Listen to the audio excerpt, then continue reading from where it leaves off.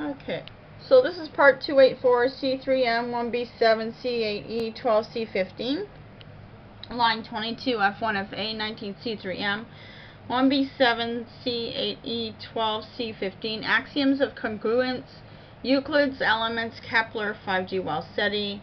There's the alien radio signal, and this is the keyword research for UFO course. Spaceship designs, math, Euclid elements, and Kepler's Platonic solid model show what it could look like. So the keyword of Axioms of Congruence Euclid's elements continues in this video. The quotes and diagrams are from week 8. So here's a design here. See there's our tetrahedron. There's our circle shape.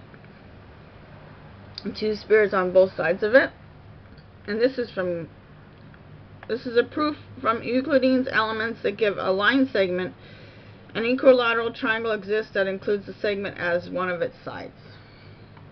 The proof is by construction. An equilateral triangle AB is made by drawing circles, triangle and E centered on the points A and B and taking one intersection of the circles as the third vertex of the triangle.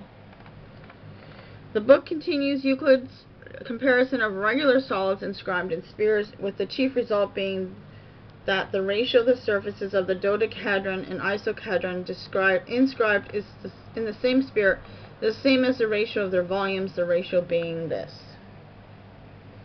The spurious book XV was probably written, at least in part, by Isidore of Miletus. This book covers topics such as counting the number of edges and solid angles in the regular solids and finding the measures of dihedral angles of faces that meet at an edge. There's another design here. Notice you've got a circle within a circle. This Kepler drew this, right?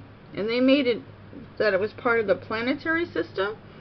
But I want you to look at this. All these designs are coming up for the UFO spaceship. You've got an outside circle, an inside circle, and then you've got your engine inside with crystals and an X-ray beam inside of a matrix.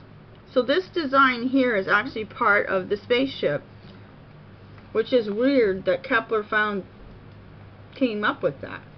Kepler's Platonic solid model of the solar system, from Mysterium Cosmographicum 1596. So we assumed it was the solar system, but the design is coming up for a UFO spaceship. So don't you think that's kind of cool? Anyways, we're going to keep researching this in the next video. Thanks for watching.